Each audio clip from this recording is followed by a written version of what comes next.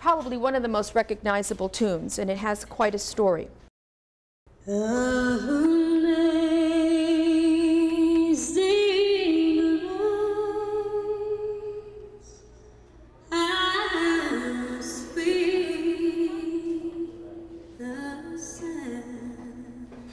It's called Arts and Literacy, so I'm integrating the arts, music into American history. For a long time, we've been teaching things separately. It is one of the songs that I teach all of my boys and girls. The way the brain likes to learn, it likes to learn things in context. I try to tell boys and girls it just doesn't drop down from something. There's a story behind each song.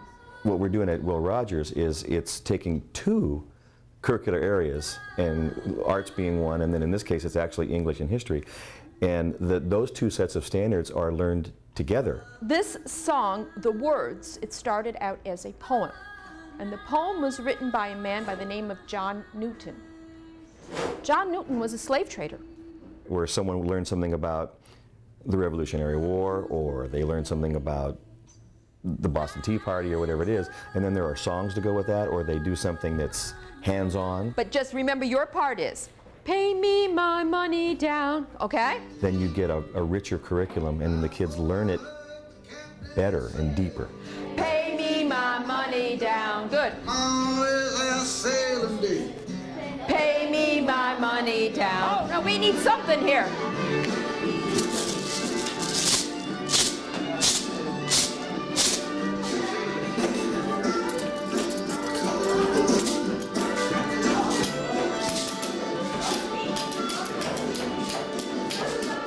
To me, you can't do that without the music. Not everyone will do well with a book. Frequently, teachers will come in and tell me, my kids are having an off day, and I'll go, that's fine, they'll be great with me. What are they on? A boat, a boat. This is the one that got me. He goes, the captain knocked me down with a spar. Do you know what that is? A big wooden pole on the boat. It's absolutely amazing. It brings history alive to them. It gives them a different approach to it. I'm just going to tell you that music played an enormous, enormous part of their lives. Enormous. They sang when they worked, so they had work songs. Why do you think they sang when they worked? Louise?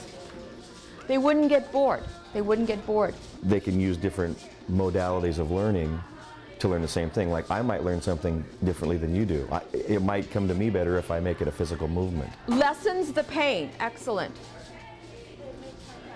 It made time go faster. It might come to you better if someone says it to you, and it might come better to a third person if they read it. And all those things put together really hits a lot more kids. What instruments do you think they played in Africa? They didn't have cell phones, right? Obviously.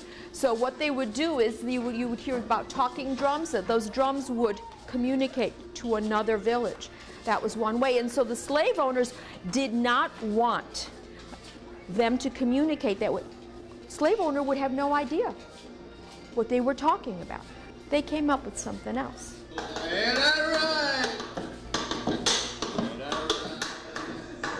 Hit, chest, brush, brush. Hit, chest, brush, brush. Awesome! Hit, chest, brush, brush.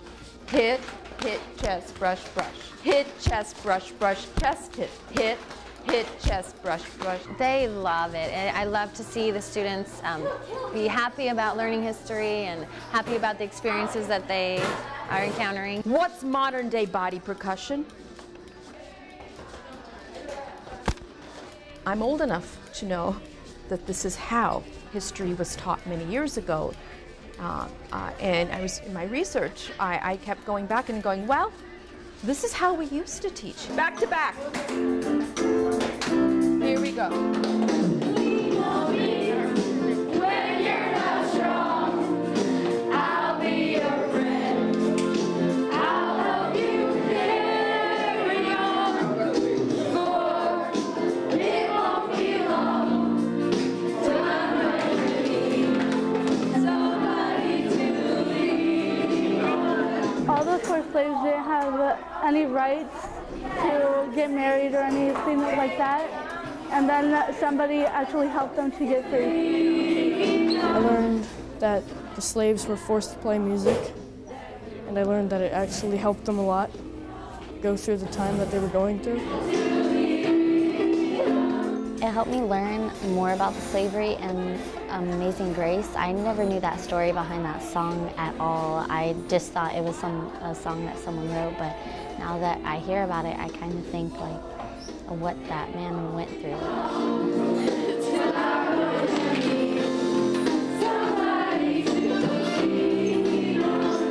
It's important because every Thursday we learn something new and how music was fun, but then we realized that music plays an important part in everything, in history and slaves and everything.